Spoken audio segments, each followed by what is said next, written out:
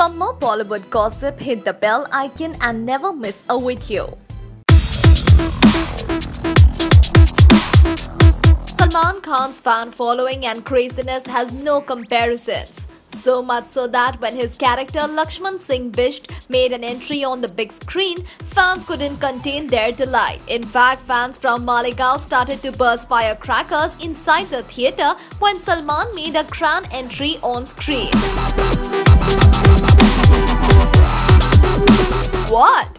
Yes, it's true. This happens only in India. And this is not the first time such a feat has been accomplished. Earlier too, during the screening of Ae Dil Hai Mushkil, fans in Malegaon had begun bursting firecrackers in closed theatres.